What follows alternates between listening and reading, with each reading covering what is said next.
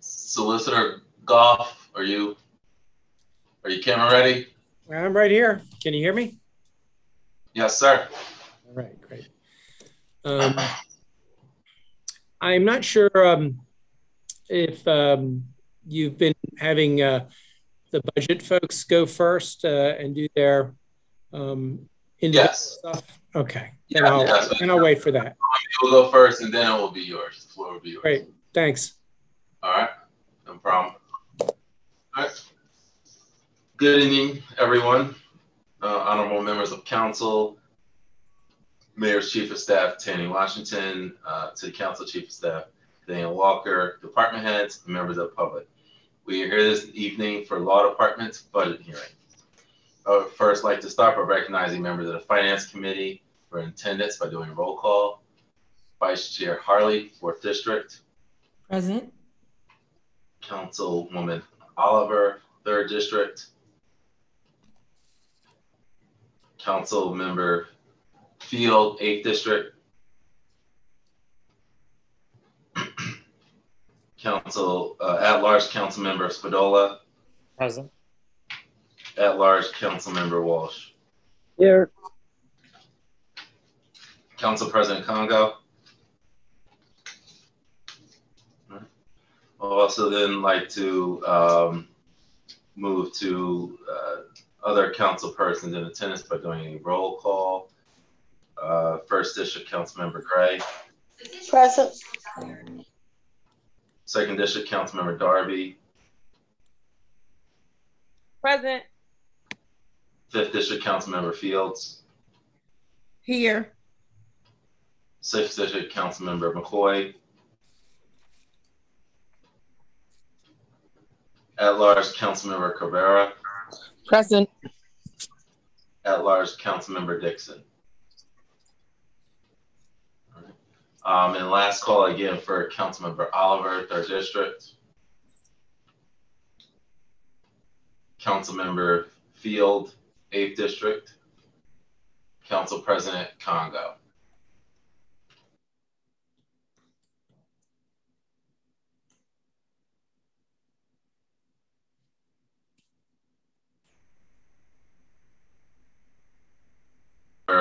And Councilman Field, I do have you down as being present. Thank you.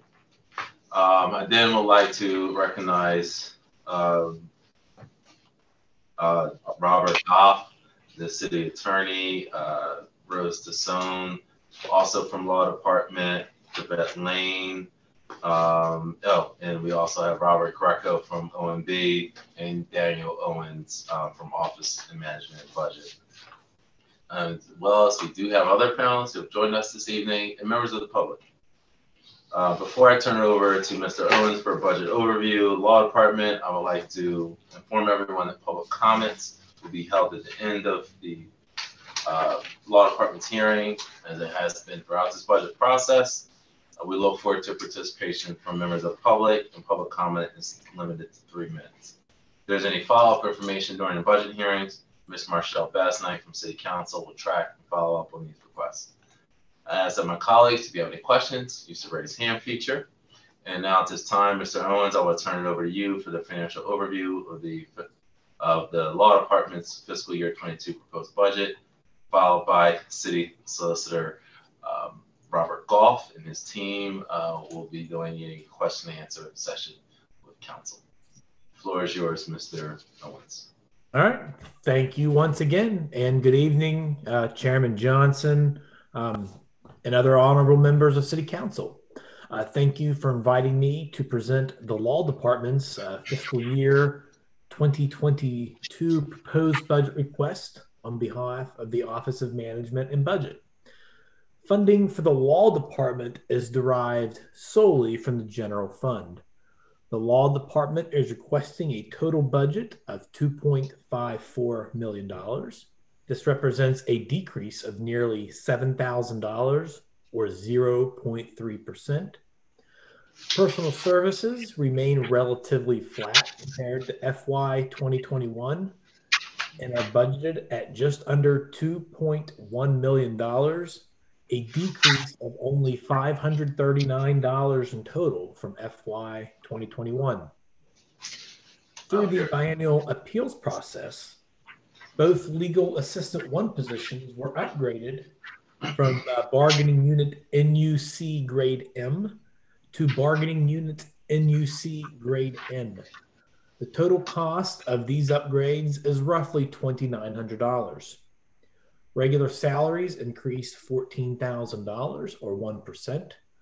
This increase was more than offset by a decrease in hospitalization, down nearly $21,000 from FY 2021. Total MS&E costs are budgeted at $426,000, a decrease of $7,100 or 1.6%. Much of this decrease can be attributed to decreases in travel, as well as the furniture, fixtures, and office equipment account lines, which are down $2,300 and $2,000 respectively. Legal fees, which represents 63% of the law department's total MS&E budget, remains unchanged at $270,000 in FY 2022. This concludes my presentation for the proposed budget request for the law department. I'm happy to answer any questions you may have at this time, and thank you.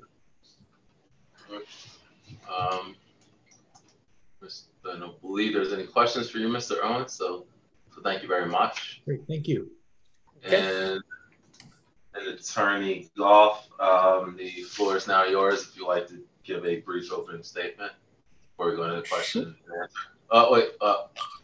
Councilmember Gray has a question. Thank you, Mr. Chair. In the previous budget hearing, I had asked if the suits with the deceased, from the family of the deceased firewoman, and the suit between the mayor and the former treasurer had been resolved, because we were told that all of the suits, none of them had exceeded the deduction of the insurance. So I was wondering if those two had been resolved yet. And I was told to ask the law department. Well, is that an OMB question? Mr. Owens, is this a question that OMB can answer, or is this more for? This one, I would definitely defer to the city solicitor as well as the chief of staff on this one. Okay, so we will save that for Attorney Goff, Ms. Gray, once we start the hearing. Okay, so we'll let Attorney Goff can give his opening statement, and then we can go into the question and answer. Okay. Okay, thank you. All right, thank you. All right, the floor is yours. All right. First of all, good evening, Chairman Johnson, Vice Chair Harley, President Congo, and all the members of the Finance Committee that are present, as well as any other members of council and attendants and members of the public. I appreciate the time that you've given me and the law department so that we can present our fiscal year 2022 budget. And I look forward to engaging with you individually in questions, as well as discussing tonight what we plan to do. I know I heard Councilwoman Gray ask that question previously, so I'm going to alleviate her suspense and let her know that both of those matters have been settled and concluded. But let me move past that and finish my opening statement, and I'll take any further questions about that as well. If I could, I'd like to introduce my law department's administrator. That's Dept Lane. She's on the line here to help me with the figures and numbers and keep me straight with that. And of course, I have to have my right-hand person, Deputy City Solicitor Rose Tassoni DiNardo, without whom I could really not be operating this department nearly as well as I am. So I appreciate their attendance tonight, and I thank them. Last year, the challenge that we had was to operate a slimmer department before the full brunt of the coronavirus pandemic fell upon our municipal government. We successfully weathered the year and face new challenges as the nation and the city begin to emerge and recover. As a result, this budget of the law department remains slim. In fact, somewhat slimmer, because we've done even more belt tightening, as Mr. Owen observed, with regard to some of our lines. Even so, the goals of the law department remain very much the same, and you would expect them to, and that is to bring to the city's service legal professionals with the capacity and the desire to meet each issue, dispute, and hurdle facing the city, and to assist the city in its component parts, boards, commissions, in their day-to-day legal operations. So I think that's, with regard to that, that is our departmental vision as stated here. Ed, I think slide 3, I think we can move to. Yes, I believe we're into question number 1. All right, so that sounds fine. Let me go to question number 1. All right. Yes. So COVID, well, and I just want to preface it that the COVID, I actually looked at the budget payout and payroll expenses. I didn't notice law department on there. So is it true that law departments did not have a budget hit line due to COVID? We didn't take any money from the CARES funds. There was no expenditures that came out of, I mean, there's things we used that were provided by other departments, like this Zoom thing. We have our own Zoom account, but that was a different department. But the short answer is that there are no CARES funds that we used. Okay, great. And that means there's no staff who, I guess leave attributed to COVID. This is all citywide. Yep. Okay. All right. Excellent. And in the future for 2022, there expected account headline. So are we or still at question number 1? Yes, just for the VRAC, CARES Act funding. Right.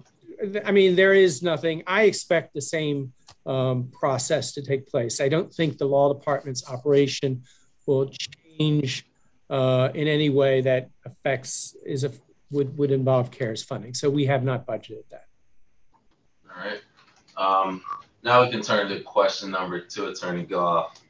If anticipating receiving the American Rescue Funds, similar to other departments, we've asked about kind of the vision, the plan, or I guess in your direct case, you would be the one that would be interpreting for the city. So do we have any, I guess, updates about where it can be used and how to use it? And then how would you plan to, have it benefit the law department? Well, we don't have any guidance. The guidance is supposed to come out very shortly before the money is actually dispensed, which I believe is the deadline of May 11th, 2021.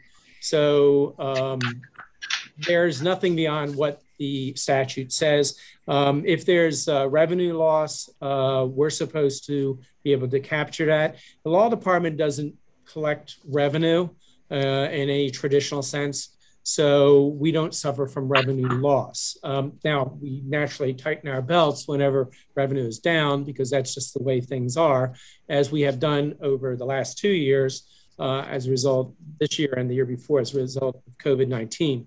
But in terms of programs of the law department that are based upon American Rescue Funds, we have not identified any, because it's not apparent from the legislation itself, and we haven't received any guidance that would sort of invite us to do that. Okay. Thank you very much, Attorney Goff. Moving to question number 3, considering the city's recent decline. Council Chair. Sorry, I can't. Okay, Councilmember Walsh. Thank you. Just very quickly, you said you didn't collect revenue. And I know you have not been doing this for the last year because of COVID, but who gets credit for the sheriff's sale revenue? Well, that's revenue that's the water department, or taxes, or license inspection, whatever debt is a lien on the property, that would be credited toward that department. We simply are to the extent that we're involved in it, their collection agent. So we help them collect their rent. Okay. Just wondered who got the credit for it. Thank you. That's all. All right. You're welcome, council member. Thank you for the question. All right. And moving on to question number 3, Attorney Goff, just going into the legal requirements to ensure that employees working remotely and that finance department is properly withholding taxes. Right. So withholding is required for anyone, any employer in the city.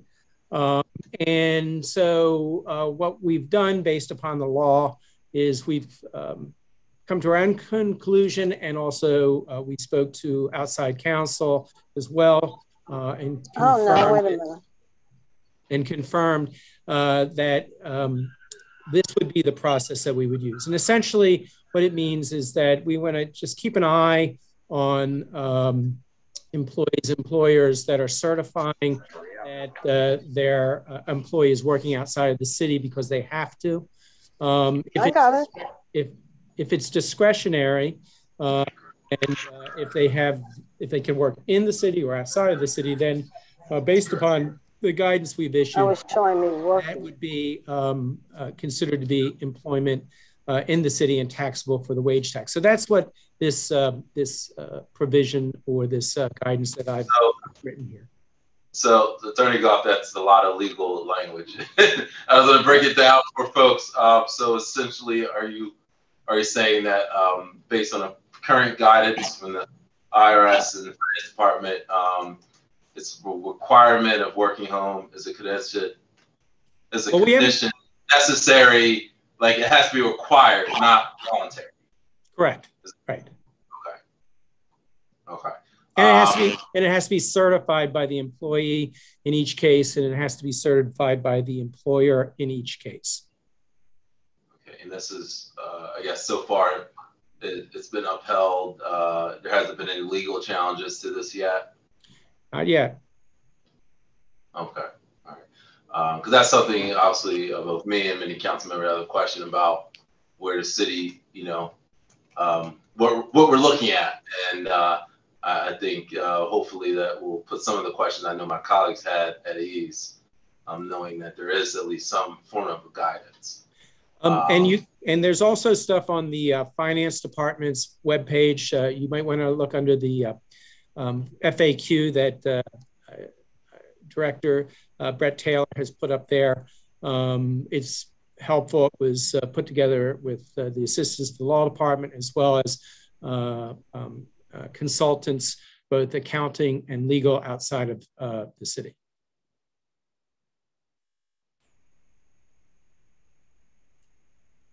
Going into several of my colleagues have, and we hear of employers holding big group workshops talking about how to, get around this issue. So, this is obviously as necessary. If law department and finance can update council on this issue, it would be very important. So we know exactly how much, we have to spend. Absolutely. All right. Thank you very much for taking us through that. All right. Moving to question number 4. Solicitor Goff, we could just go over the current vacant positions and the time frame for filling.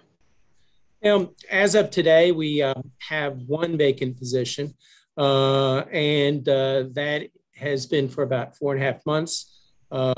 We have been interviewing for that position and have interviewed some candidates. They are under consideration right now, and we should be able to reach a decision with regard to those interviews in the next month. And I guess the cat's are out of the bag due to the new move of Miss West. I guess there's another vacancy, right? I guess right. HR has robbed us of yet another great attorney. They did it previously with Tara, and now they're doing it with Taylor. So we congratulate Taylor on this great job opportunity for her. And we congratulate HR for our loss is their gain. So that, as of next week, will be a second spot that we're going to have to. And you anticipate how long do you think it'll take to fill that position? Well, we've had, it took a while for us to fill a couple of positions previously, although the last one was not so long. And I think it's because we've aggressively been trying to use the merit system to appropriately increase our wages, since based upon comparable studies, our city attorneys are not paid quite as well as folks over the county or even people in the city.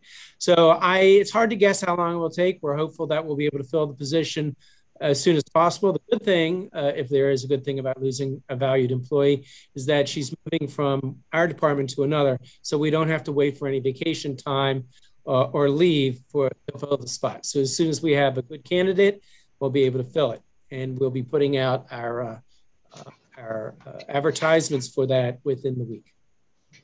All right, thank you very much. Moving on to question number 5. Can you discuss any proposed changes to positions, new position, deleted, and title and salary changes? Well, I sort of did to some extent. If you could, basically, the only program we have for increasing the salaries of our employees to retain them is through the annual merit increase. So it is our hope that, given the fact that we're not going to lose any funding, we're not going to lose revenue because of the American Rescue Act, that we'll be able to continue to have appropriate annual increases for our attorneys that can be regularly anticipated. That is something that's really important if you're going to be able to keep and attract lawyers. And I guess specifically, all departments get asked this question, especially it's important for law department. What about the work to actually recruit and retain diverse attorneys? So let's see, what slide are we on here? If we can move to the next slide, that might be helpful for me. Okay, so that is not helpful to me. So basically what we're gonna try to do, what we always try to do, is we've been trying to interview every applicant and consider any disadvantaged applicants based upon minority status or past discrimination.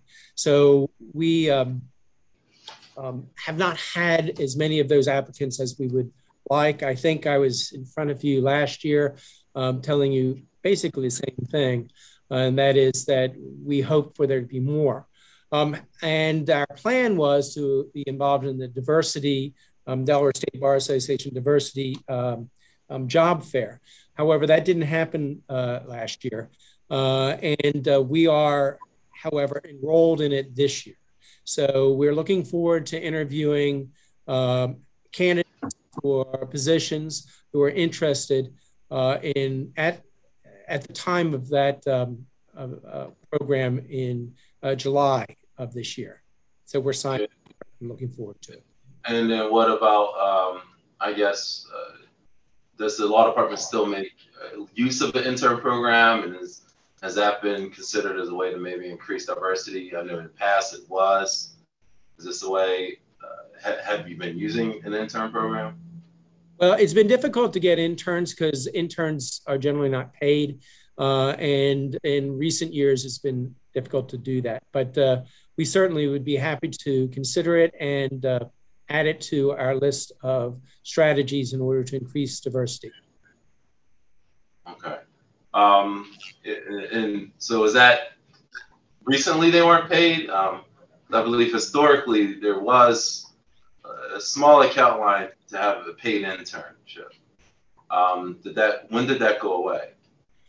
Before I got here, because there was no interns paid or otherwise during that time frame. Okay. I just wanted to make sure I wasn't crazy. I don't know if Miss Lane could chime in. There used to be an account line for paid internship position, right? At one time, there were some paid interns in the office, but we have not had a paid intern for at least the last 2.5, 3 years. Just after you left, Chris, I think some of that went away. Gotcha. All right. All right. Thank you very much for that recap, and I look forward to seeing the reports from the diversity job fair. As I do, I've heard a lot of great things about it being revamped this year. So I'm excited to see what the results will be. Turning to question number 6, can you discuss the planned use of the $270,000 budgeted for legal fees? And I see a breakdown chart. Yeah, so this is the same figures that we had last year. I guess our experience has been that sometimes it's not quite enough and sometimes it's a little bit too much, but the $270,000 figure seems to work fairly well. What is a big piece of it is labor negotiations.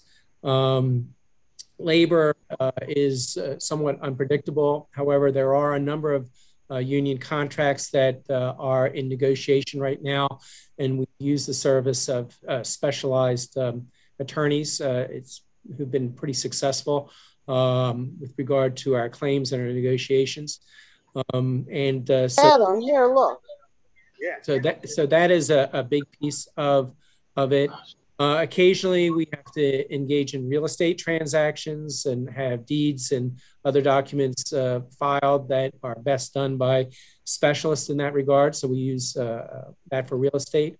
And sometimes there are complex transactions. So these are lines that we need for those purposes. And they are the same as they were last year.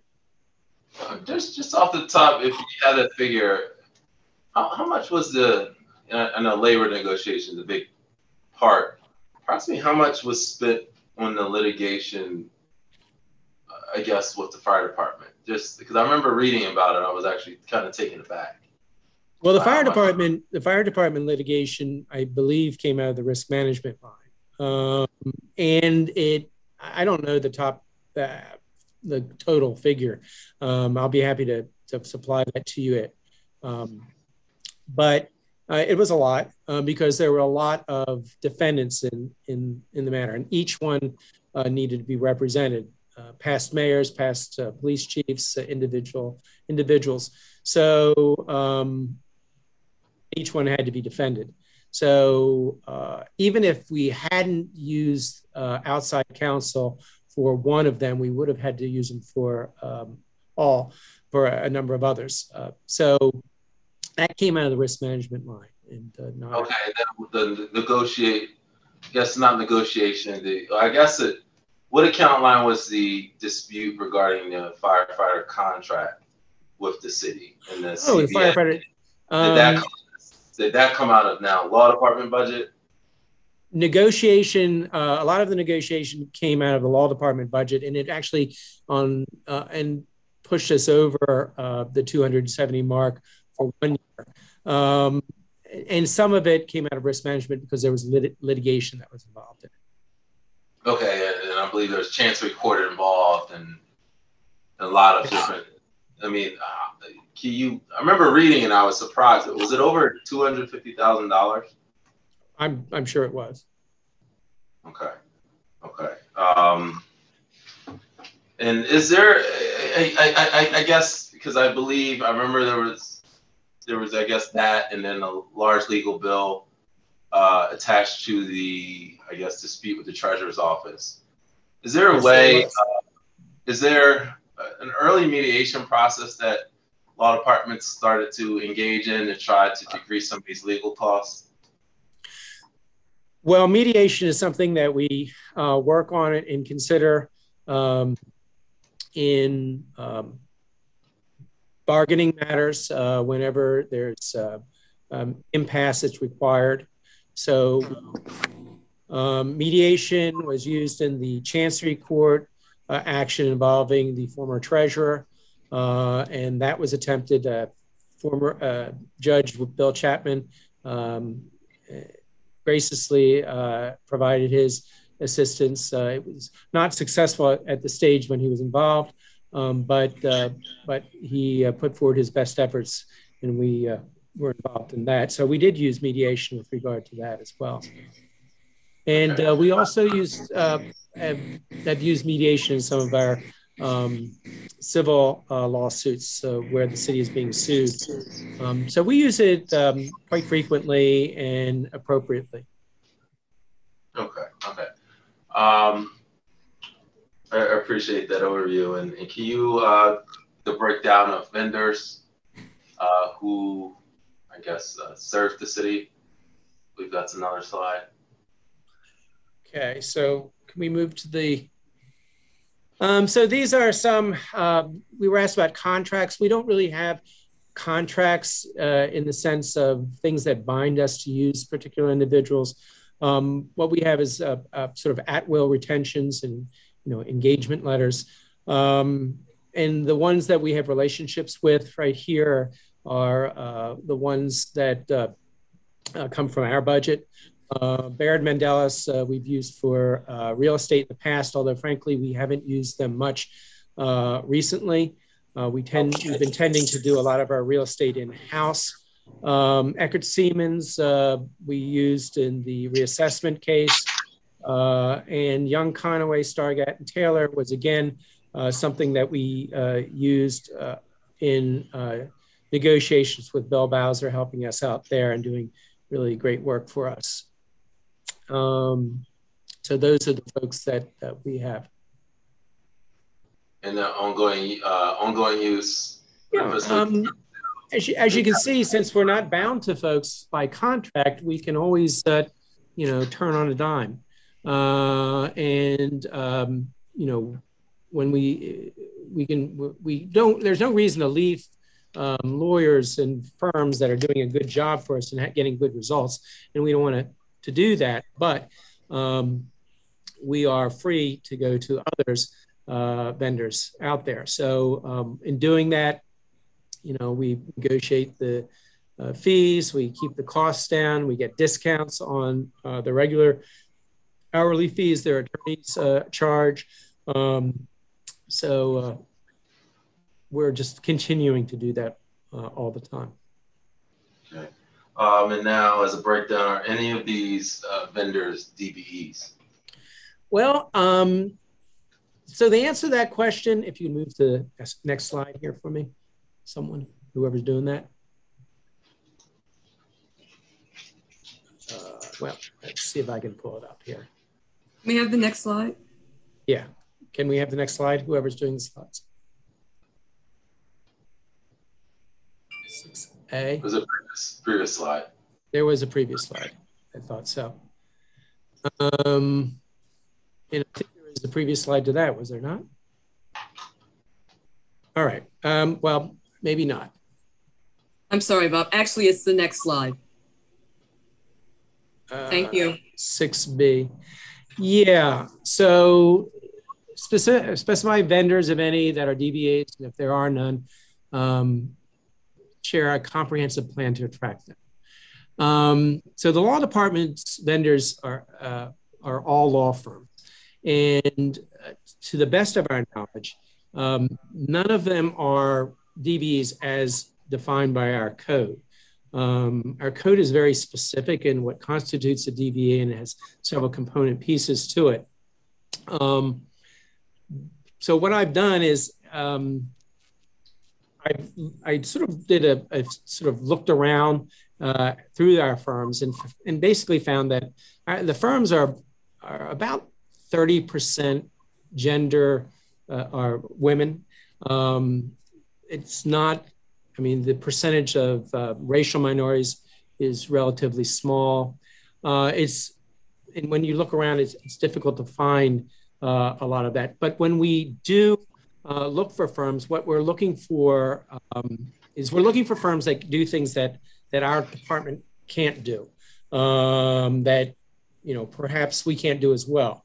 Like if you're in a chancery court action, the chancery court needs very specific service, and it needs it speedily, and it needs it done in a way that that these firms can perform it. So the use of DBEs to with regard to professional services is difficult to accomplish because it isn't put together in such a way that we can readily utilize it. But that having been said, to the extent that we can discover firms that are diverse, that have the attributes, some or all of the attributes of a DBE, we're happy to use their services. I'm looking, when I look for those firms, it's hard to find. So I invite those firms that qualify, that have 50% or more of disadvantaged individuals who own and operate and manage those firms, to come to us and say, we can do a really good job on these things. Because as I said, with regard to the earlier question, we don't have contracts that bind us to whomever. We can turn and give business to whoever is out there. So we want to give it to local firms.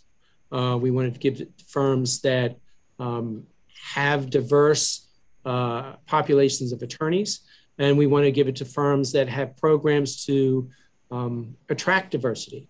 Now, to be honest with you, all these firms that we're talking about do have those programs, and they too struggle to bring in folks who represent the broad gamut of people that live in our city. That's our struggle here at the law department. It's their struggle, and it's also our struggle in terms of attracting vendors to compete for the jobs that we need them to do. Okay. I appreciate that thorough overview, and I know, we've gone over this last year, they're talking about this issue, and it's, I think, in line with what we've talked about with other departments. We're going to have a comprehensive overview of the DBE program and how we can increase the effectiveness in the city. So, I hope law department is on board. I do understand the struggles, and certainly I'm aware of them. The challenges, of course, the legal practice area. So this is something that I would like, and I know council, my colleagues have stressed this, is we would like this effort in making sure that the firms we do engage are at least helping solve this problem. Participating in racial justice, just things like that, where they can make an impact in a community, even if they're not led by diverse attorneys. I agree. Although, some of our firms have made some progress. Richards, Leighton Finger, one of the oldest, most establishment firms that we use, has had a president who's female and African-American, who's their presiding officer. So that's certainly a step in the right direction. But it's just a first step, obviously. Thank you. And turning to question number 7, can you discuss the legal fees that have a budget-wide impact of approximately $1.8 million among these different departments? Right. So basically, most of these are dictated by the departments themselves. In other words, we have traditionally and historically allowed the departments, with regard to their individual specific needs, to budget certain amount for outside counsel. Risk management has presented estimates to us, and we've approved those. And we came up with the $660,000 figure. The balance of them are all really from the individual departments, whether we're talking about city council. The general fund is $75,000 that the city council has requested. And the CVT, this is for the television station. And I think that the council has come on board and given viewpoints and opinions, and also some training to council with regard to the CVT Commission, or maybe not council, but the CVT Commission, which falls under the council's shield. The balance of these are really figures that each department has come up with. The Water Sewer Fund works. That relates to estimates for the dispute with Newcastle County over our wastewater services that we've been, struggling with them for a couple of years now. It also involves the dispute over stormwater fees with the Army Corps of Engineers, for which, the law department is involved in the oversight of that litigation. And so these fees related to estimates of what that would be. Finance, again, this is collection. I think I was asked about collection revenue and what kind of revenue we collect. Well, again, this is the finance department. They have the involvement of a collection firm with regard to water and use that. And they also do that with regard to some of their other fees. So that's what all of these are about. So yes, the answer is the same as before. Are any of these outside agencies, DBEs, that you're aware of? Well, I wasn't aware of any, but Mr. Robb tells me in a recent email I found with regard to risk management, the firm of Heckler and Fabrizio are a majority female owned. They also are proud of a diversity program that they have where they are recruiting racial minorities, African-American, Asian-American, Latino, non-racial minorities like LGBTQ folks. And of course, they have management and ownership is in a majority female. So I think it fulfills the spirit of the DBE DBE emblem. Has there been development with, I know we've discussed this, about an actual reporting requirement for all vendors legally related to annually certify or report out as to what their diversity efforts are? Is there more thought towards doing that? As I probably discussed with you, Attorney Goff, we had a similar with the state where it's just annual. It's just if you're a city contractor, you report annually in January what your diversity efforts were through the year. And has there been work on that or no?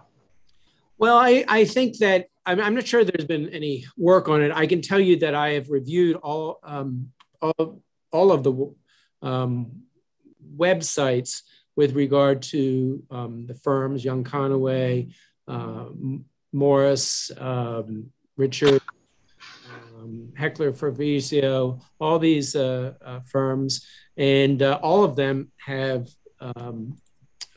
minority outreach and are seeking diversity.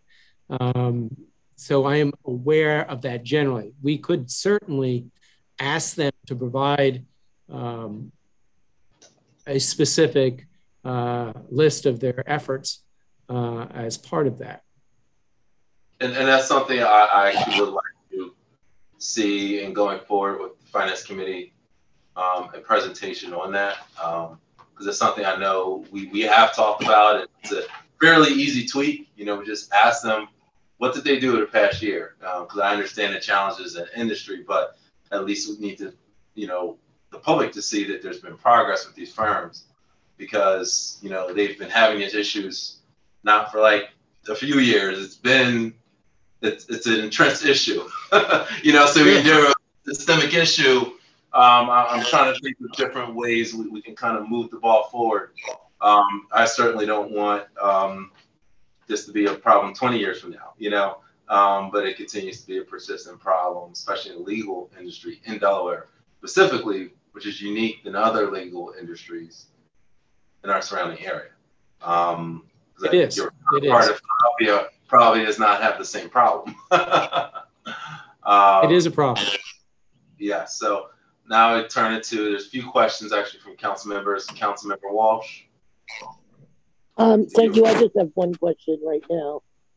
Could you please remind me of what the starting salary is for somebody, an attorney in your department?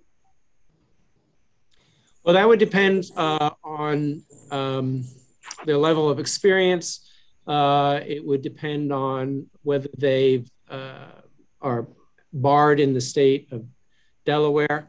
But the range of beginning salaries that we have hired people at here has ranged anywhere from approximately $80,000 to somewhat over $90,000, like $90,000. That has been our starting range, depending on experience and the position that they're starting in. And does it, Mr. Chair? Yes, please. And does that include the benefits attached to that? Well, I don't think so. I mean, the benefits, whenever you have benefits, that always adds value. I don't really know what that would be if you were to calculate that in. Okay, thank you. That's without benefits. Okay. And Councilmember Fields. Yes. Hi. Hi, Mr. Goff. Hi, Miss Laney. How are you? My question to you is the water. You said for risk management, water sewer fund, public works, the legal fees is $500,000. Now, I know that we're going to, well, we're in litigation with Newcastle County, right? Mm-hmm. That's why we have that lawyer. Yes. Okay, I'm sorry. I'm yes. asking. Chair, can I? Okay. So yes, let me get to my question. My question is that $500,000. Is that going to be a part of the money? Is that going to be included in the money that they pay us back once we win? I'm saying we're going to win it, win the suit or whatever. But with that proposed budget, will we be able to recoup that from the money that they owe us for our legal fees and so forth? Well, I think that really would be determined by these. This is a matter that's going to arbitration, and there's a panel of judges that are going to decide this, who are going to act as arbitrators. I think that that is something that has to be determined in the litigation. I don't really want to voice an opinion on it for a couple of reasons. One, I'm not trying the case. And two, I don't want to prejudice any claims in the case publicly. So I know that we're going to try to get all the money that is owed to us that hasn't been paid over the course of several years, which is substantially more than the legal fees that are being budgeted here. So we'll have to see about that. We don't really know how the arbitrator is going to rule on that. Now, Rose Tassoni DiNardo, she's involved in the litigation directly with direct oversight on it. I don't know, Rose, if you have anything further to add or any corrections to make to what I might have said. No, not really. It really depends on and I don't really recall at this minute, but we can get back to you on it, Councilwoman, whether or not the parties asked for attorney's fees. I don't believe there's certain types of cases where you would ask for attorney's fees if you're the prevailing party. I'm not so sure that this is that type of case, but I'm happy to check for you and let you know definitively. Having said that, just because you ask for something and just because it is that type of case does not mean you get awarded attorney's fees, even if you win. Oh, okay. Okay, I just wanted to, I mean, even it, I just know sometimes if we don't ask, we don't get it. So I was just wondering if we had at least asked for it because we need all money on deck. So, if it's not, can we get, I know this is like, this is an arbitration, but if we haven't, and you said something that we probably might not get back, and it's a rough road, but I was just saying, I'm just looking at it like we need everything. So, why not write it in? I was told if you don't ask, then you might starve, so I'm hoping that, this number could at least, something can happen with that number. That's all I want to know. And I appreciate you answering it the best way you can. Thank you so much. I'm done there. And we can follow up on that and let you know for sure. Thank you. You're welcome. All right, and I just a follow-up question on, I guess, the finance. I guess I know the finance department has yet to go. Just from a legal perspective, has sheriff cells been re-implemented? Is that now starting again, or is it still on pause? It is starting up again. Yes. Okay, so that legal expense will start to build again. Correct. And over the past year, since there weren't any sheriff sales, I guess was there a tremendous savings in that department, or was there still expenses? Savings. Well, I mean, I'm sure there were savings in terms of filing fees. You'll see. I think we have them here somewhere in one of the slides here. Because we do have a future, I'm sorry, Mr. Johnson, we do have a future slide that speaks to sheriff sales, speaks to the question you presented by your office. I don't want to jump ahead then. Very, very well. So let's hop to question 7, or wait, question 7. Are you done? All right. Perfect. All right. So question number 8, talk about the approximately $25,000 budget for consultants for the Ethics Commission. So this involves a little bit of history. Years ago, the city law department handled ethics matters internally. But I think the Ethics Commission was not nearly as active back then. Prior to my arrival by my predecessor, it was determined that they would try using some outside counsel to be involved, and they have done so. And that outside counsel budget's about $25,000 a year for that.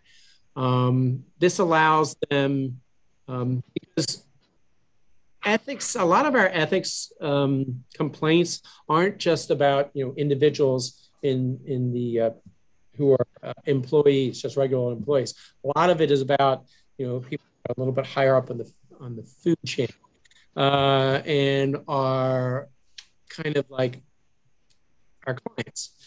So we're in the odd situation of we would be in the odd situation of investigating and prosecuting ethics claims against people that are clients that we render advice to. So it's been determined that we would use outside counsel. They reorganized and redid the roles. They've handled a number of pretty high-profile cases and made determinations over the last several years. One, this last year, was prosecuted and resulted in a finding of ethical violation. And they dealt with 2 additional ones. Okay. All right. Now turning to question number 9. Can you discuss the approximately $60,000 for court costs and fees? Okay, so this is pretty much the same answer to the question that we always have about it. These are the things that we have to pay in order to proceed forward with sheriff sales and also with other court proceedings. So if we get the next slide, maybe. I guess the next question was asking how we've recouped these costs. Well, as you noticed, I think you were talking about sheriff sales and how they were coming back, and they weren't so much last year. You'll see from last year that we didn't spend very much on sheriff sales, and we didn't collect near as much. And we spent, I guess, of costs, $49,000. But we recouped 9,000 of it. And the total amount was collected was 232,000. That's the revenue that Councilwoman Walsh and I were talking about. That's being recouped. And then this year it's more. So we are recouping more costs compared to the amount of filings we've made because we are starting back the process. Okay. And it's only been, when did the process start back? Was it April 1st? Is that the date? Correct. Okay, got it. Yep. No questions on the council. I'd now like to turn to question number 10. Can you discuss approximately 66,000 in miscellaneous memberships and services? Okay, so you have to register to be a member of various bars like Delaware Supreme Court, U.S. District Court. We have attorneys continuing legal education fees. At some point in our existence, maybe we'll be able to start going to conferences again when travel is permitted or encouraged. That may or may not be over the course of the next year. We are lucky that we are members of the Delaware State Bar Association, and the city pays for that. That gives us a lot of information, publications, and connections that assist us and our lawyers in the practice of their law. Our practice is a municipal lawyer's practice, so we are participants and members of the International IMLA, International Municipal Lawyers Association. We also are labor negotiators. Even though some of our negotiation is, or much of our negotiation occurs outside of our shop, there's oversight that we're involved in, and we provide counsel and advice to our outside vendors, but we also do some negotiation within and provide services to HR department. We file litigation in district court, which gets appealed to U.S. Court of Appeals, and so many members of our bars are members of our law office are members of the bar of the U.S. Court of Appeals. Our paralegals also are members of associations and have education that they have to keep up with. And then, so these are the things that this line pays for. Do you, when you're recruiting attorneys, do you ever discuss these extra benefits? Because it's my understanding the state doesn't provide these benefits. I can attest that they don't, or at least they didn't when I was there. I worked for the state for 30 years, and I loved working for the state as both a prosecutor and an assistant public defender. But we would occasionally get little, half prices for things the bar would give us, but mostly we had to pay our own way. So this is definitely one of those things that that I appreciate coming here as a lifelong civil servant, and I think it is a value to people. So yes, we do use that to try to bring folks in. All right, and can you discuss how your training compares, I guess, to other local jurisdictions in terms of? Could you, and can you move to the slide for that, if you could, someone? I think there's a specific slide that. I believe there is. Next slide. Okay, there it is. So it's kind of a hard question to answer. That's gonna, I mean, to have a real full answer, we would have to research and find out from, other places. Newark, for example, their attorneys, their city solicitor is contracted. He's not an employee. So they're contractual services for those positions. They have a city solicitor and a deputy city solicitor, and it doesn't really talk about their training as far as I could tell when I was looking on their budget. The county is not really a municipality. They do have training. It looks like they have training. We looked and it said it's like $27,000 across 10 lawyers like us. But we're not quite sure what it's referring to. Our training is payment of CLEs. And once again, as you pointed out, Councilman Johnson, that is not something that is paid everywhere. I was lucky at the Public Defender's Office because they had their own in-house CLEs. So we put them on ourselves. And it was great because you could get everything. You get all of your credits. But if it weren't for that, we would have had to pay.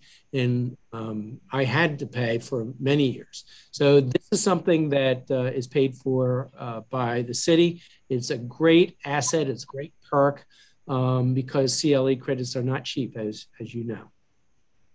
Yes, indeed. All right, thank you very much for sharing that. And now moving on to just the organizational chart. Is there any further explanation or comments on the chart or how your department runs? I think we're a small department. This has been the same. It's been the same organization for a bit. So I think that pretty much speaks to how we operate. Okay, thank you. And this time, Solicitor Goff, I would like to see if there's any comments from members of the public. Seeing none, then I'd like to turn it to members of council for any final comments or questions. The legal questions always come up during council proceedings, but I guess there's none at this point in regards to budget. So again, if you have any brief closing statement or remark, Attorney Goff, the floor is yours. All right, so I just want to say thank you again for the opportunity to present our budget. And I submitted to you and respectfully ask that it get a favorable recommendation. I also want to let council members know that you can always reach out to me or any member of my department. And my phone number is 576-2185. We don't just have to talk on Zoom calls or council meetings. If you have a problem or need to communicate or anything comes up, we're here to provide legal service and get things to you and do the things that we're supposed to do. That's why we hire these outside counsel, so that we can actually do the job of day-to-day representation of the departments and agencies of the city. So I welcome you to reach out to me or to my deputy city solicitor if you have any questions, concerns, or needs. Thank you. All right, well, thank you very much. And with that, I would like to appreciate you closing out a pretty full evening. Thank you very much. And now at this time, I'd like to thank OMB, the department heads and WITN and members of the public for being engaged in viewing these budget proceedings. The next budget hearings are scheduled for this upcoming Monday, April 26th.